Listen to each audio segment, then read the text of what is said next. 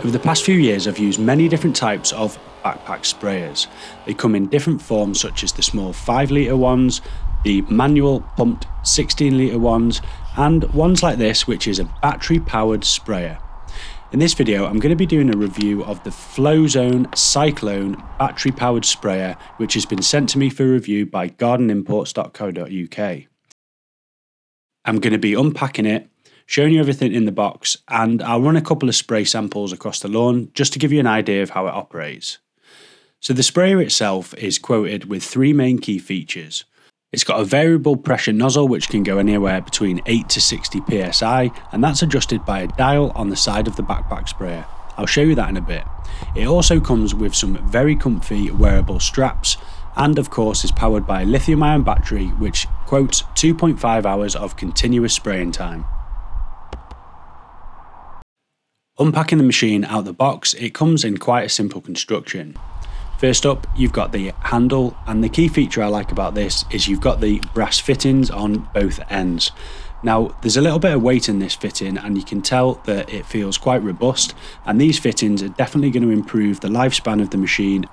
You can see here the lance is also made from metal and fits nicely into the handle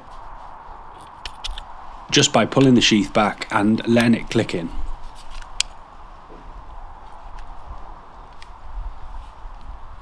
Next up with the unit, you've got this cable which actually delivers the material from your sprayer down to the lance, and this is actually UV resistant and you can tell it feels really nice quality. It just threads onto the bottom of the unit by a screw thread and it's all sealed up by a washer. At the front of the unit there is a battery pack. Now the battery comes separately and you can remove it ready for charging. The quoted runtime of the machine is 2.5 hours of continuous charging, and if you'd like to see me do some tests on that in the future, please leave me a comment down in the description below. Next up, we've got the comfort strap system that attaches to the sprayer and that you can wear like a backpack. You can see here it's really nice and padded, and it clicks onto the front of the unit using some almost carabiner type of clips and the straps at the top. Next up is the battery charger, and the battery is quite small and lightweight, and it also comes with a indicator at the back which I quite like, so you can see how much charge it's got left. In terms of charging the battery, this one came with a UK 3-pin plug. The charger goes directly into the battery itself on the top and off you go. In terms of the size of the unit, to give you some perspective, I'm around 6'1" and it sits nicely on the back, and the straps are really easy to adjust and it's actually quite comfy. So I'm getting ready to spray the lawn and I can just click the battery into the front and seal it with that little clip.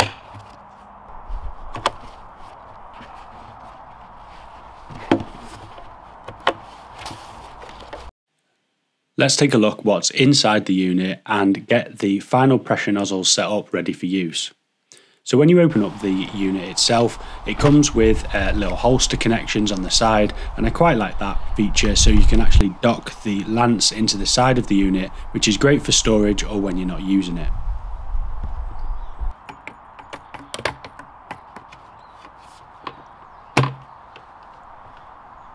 The unit comes with a number of different nozzles which come straight out the pack, and starting from the right hand side, the first one is a 0-pin stream nozzle which is almost like a very fine fan jet.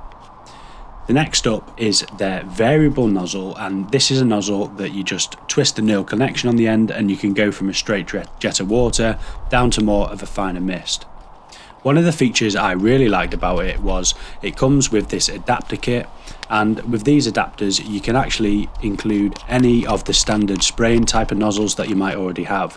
So you can see here this has got a fan nozzle in, but it'll also fit a deflector nozzle or any other type of standard nozzle that you can buy off the shelf. Last up, it also comes with a 25-degree fan nozzle, which is the metal connector coming straight out of the box. To start with, I'm just going to fill the unit up with water just so I can get used to it and show you a couple of demo applications across the lawn. But you can use this unit with all of your typical liquid products like seaweed, liquid iron, fertilizers and insecticides and fungicides, just as you normally would with any other backpack sprayer. So after filling the unit up with a couple of litres of water, you can see the markings are really quite easy to read, and they've got almost these raised notches on the side of the unit, which makes the water level really easy to read off and to calibrate it and set your unit up correctly. I think I'm going to start with the variable nozzle first, just because I quite like the idea of seeing how far the unit can go on its maximum and minimum settings. So I'm going to start by opening up this variable nozzle in the end to its maximum setting and see how far that it can spray of water across the lawn. On the side of the unit there's an adjustment nozzle which goes up in different settings where you can regulate the pressure of the unit and how much power it's using. So with the unit at full pressure and the nozzle fully open, you can see I'm firing water right the way over to the other end of the garden. This is probably somewhere between 10 to 15 metres, and it's easily covering that sort of distance. Next up, I'm going to turn the lance to a mist setting and see how that looks. You can see here it's spraying out a really fine mist, and that's with the lance fully closed. I would say this unit is targeted at lawn care enthusiasts, people with a larger surface area to cover, and even into the professional markets. If you're interested in finding more information about this unit, there's a link in the description below. I'm hoping to make loads of follow-on videos about some practical applications around this sprayer, so if there's any features of it that you would like to see tested or some features that you think I've missed out, leave me a comment in the comment section below and I'd love to do a follow-up video to answer all the questions that you might have. You can see here on my lawn, the machine's just made absolutely light work of this and I've breezed through it in a matter of minutes. If you've got bigger areas to cover, this thing will be definitely on the top of anyone's consideration list, and it really saves you a bit of manual work. It's convenient, well made, and whilst a machine like this is clearly going to be more expensive than some of the manual units, I've been super impressed at the build quality and the performance over this short sample, and I can't wait to make some more follow-up videos to see what it can really do over the long term. You can see just from covering my small area, we're still at 3 bars of battery, which is where I started off, and I'd like to do a full runtime test on this machine at some point in the future too. If you enjoyed this video, please leave me a thumbs up and consider subscribing to my channel for more regular lawn care tips and equipment reviews. Thanks for watching, it's Matt the Garden Lawn Care Guy, and I hope to see you in the next video.